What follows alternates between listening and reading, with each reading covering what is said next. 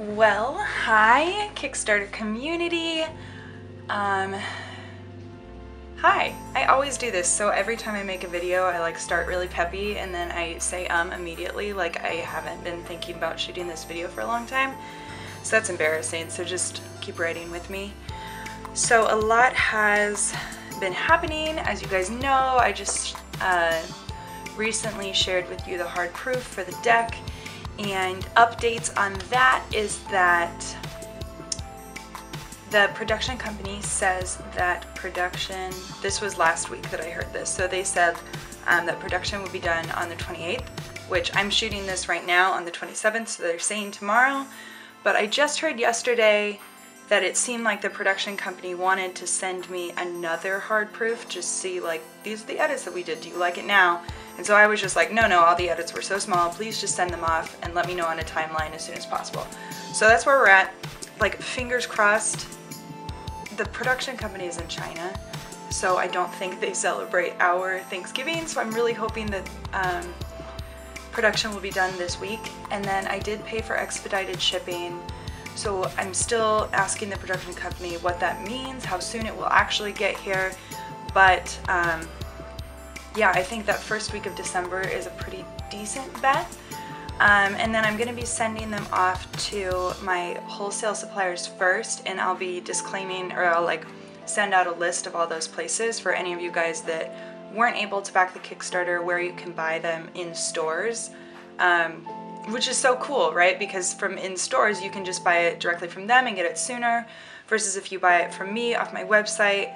I'm not shipping off of my website until January, so if you're like so antsy, I'm definitely going to be supplying this list of wholesalers and stores that you can just buy the deck from right there. So that's really exciting. It's all kind of slowly starting to come together.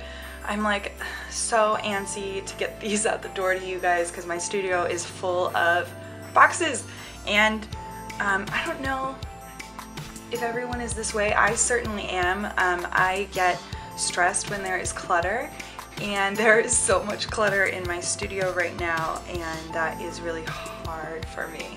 So I'm really I'm excited for you guys to get the deck, and I'm so excited for me to stop living in like a box paradise. But anyway, the guidebooks are in, which is really exciting, and I'm going to be showing you guys that. So this is it. It is 102 pages. Each page talks about an individual card. It has that soft touch feel, so it feels like really silky. The problem with that I'm experiencing, this is my book, this is the only one that I've been like playing with and touching. It does seem to kind of get dirty a little quick because it's white and because it's that soft touch. But I already cleaned mine with a magic eraser, and it just like wipes right off. So that's really nice. So if your book is deeply loved, then you can just kind of clean it up. So the things that I really want to introduce you to in this book, so it has that that elemental symbol here on the back, and the wand that carries through the whole deck. This matches the cover of the box of the Vindur deck.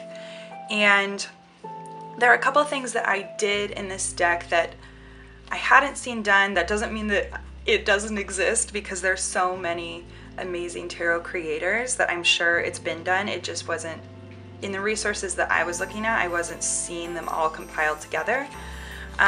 So the guidebook I made is a little bit different, and I'm trying to get some good examples. So it does the usual thing of guidebooks. If you're new to tarot, it talks about each thing, like the major arcana, the minor arcana. It breaks down the elements, what each element means in the minor arcana, court cards, usual stuff. I did a little breakdown of numerology here, like what each of the numbers means. I like that. I think it's like a quick way to remember your cards if you know the element and you know kind of the numerology themes of that it feels like a flashcard for me. So I wrote those down too, because I think that information is just cool and interesting if that resonates with you, and if not, leave it. I also put the zodiac associations in here, so a lot of people connect astrology with tarot. Obviously they're so connected, and I put in here, like, if you're an Aries, then your tarot card that would represent you would be the Emperor. I put in notes like that for people that maybe know more about astrology than they do about tarot, and can kind of be a bond that can get to know their deck a little bit better with. And for me, this was like the part I was the most excited about, are these, I hope you guys can see it, the tabs on the side, these black tabs, these things. Because every time I'm looking through my resource book, I don't know the order that the author has put their stuff in, like if it starts with the major arcana, or if it, you know, or if I'm looking up like the Two of Cups or something like that, I don't know where the cups are in there. So it was really important for me that I had this tab system. If I'm trying to look up a specific card, I wanted it to be a quicker resource. Yeah, so I'm really proud of that. And then I also, for each of the suits, I put in a lot of additional information on the suit. So in here it has the, like, a quick kind of snap judgment of each of the suits. So it is, of course, like archetypal. There are these big themes. Take what resonates, leave the rest. But I also put in stuff like, if what you're pulling cards for is something that might have a time frame, I put in notes on that, and I put in notes on like the season that it's represented by. Like, I'm looking at Wands and Fire here, and it's represented by the season of spring, and the time also moves like relatively quickly here, so it's like in the time frame of weeks, versus with air and swords it could be like a time frame of days, if you're thinking about that sort of thing. I just think all these notes are really interesting. I also put in the zodiac associations with each element. So if you are a fire, if you're represented by fire, then that would be Aries, Leo, and Sagittarius. And so those notes also, just to help you pull in the knowledge that you have already to help you kind of relate to the card. So it's all of it is here. And then I've been talking about this a lot on the media, but yeah, you can kind of see it better maybe if it's visual. So this first little part is talking about the numerology. So this is like the Ace of Wands. So there's the 1 to represent that. There's this little like snap quick shot, like if you want like a word, a power word or a phrase that represents that card, that's up here at the top. This first paragraph is the continuing story. So this is the Ace of Wands. So this is actually the start of the story of the character that represents the wands and fire. So this first paragraph is always a continuing story. And then the second one is kind of the take it, this is the action now. Like, this is what the thing to do is.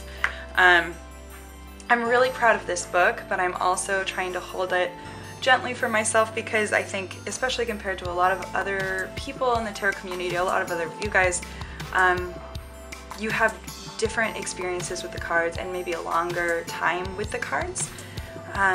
This little guy is my culmination of a year and a half of like research on the tarot. So a very academic following, I guess, on them. So I'm still working on my intuition stuff, but writing this and working through it has been really cool for me and really exciting, and I'm really excited to get it to you guys. So basically I have everything just waiting on the deck. As soon as I know anything about the timeline, of course I'm going to be updating you guys, and I'm working on the website right now. Progress is slow, but progress is slow on the website, but yeah, I'm hoping to have it up in December, so that way people can start pre-ordering decks. If for some reason you weren't able to get in on the Kickstarter, that's going to be available. I'm still going to continue doing the nomination program, so you can continue to send in your nominations for someone that you think, you know, could really use an extra like art and guidance in their life. That's going to be live, and I'll be sending out, like, I'm not sure on the quantity, but like at least one free deck every turn of the season through this nomination program. I'll have a wholesale shop on there, so if you've already opened an account with me, it timed me out. My camera doesn't like to talk for too long. But really quick, couple last notes. I will be putting up posters on the shop, so keep an eye out for that. I'm thinking they're going to be 8.5 by 11. Right now, I would really like to have them pre-matted for you guys, so you can just put them into a frame that you could buy anywhere. You don't have to get a custom frame. You can just buy a frame at Target or wherever you like to buy frames and just pop it in already with a mat, and it'll look really lovely. So that's my kind of workings right now on that. The pins will be for sale on the website. I'm debating right now about stickers, but absolutely everyone who shared the campaign through Instagram is still lined up to get a sticker. And that's where it's at. This week I'm resetting up the studio for shipping. So, busy guys, it's busy. And thank you guys as always for being here with me, and I will talk to you soon. Bye.